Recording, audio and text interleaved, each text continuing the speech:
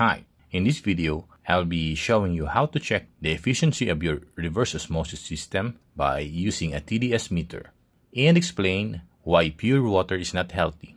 So, please stay tuned. What you are seeing right now is an example of sediments or TDS collected at the bottom of my RO first stage and pre-filters. Here comes in the importance of regular filter replacement maintenance, which you can check on my next video. But for now, let's talk about TDS. So, what is TDS and why do we need to measure it? TDS stands for Total Dissolved Solids. These are the particles present in water. They can be organic or inorganic, such as salt, metals, minerals, and others. In layman's term, these are the things we need to avoid in our drinking water by using filters. Now then, let's proceed with the water test. First, take samples from your raw water or water inlet, and then the product water from your RO system. In this way, we can check the difference of the TDS being filtered by your system and if it is really working well.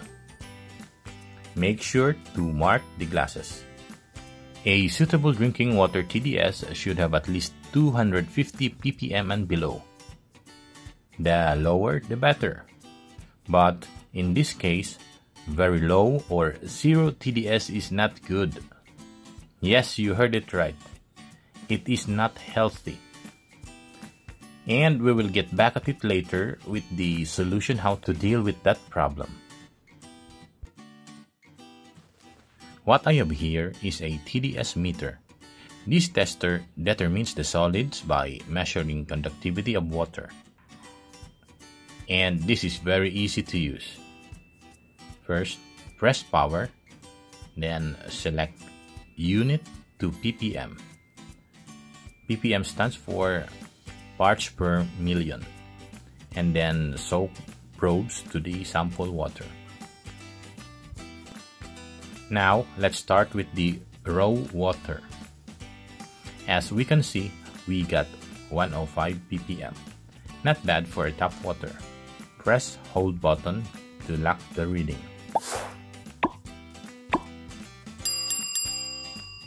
Now, on the clean water, it has dropped a lot at 2 ppm, which means my RO system is working as it should.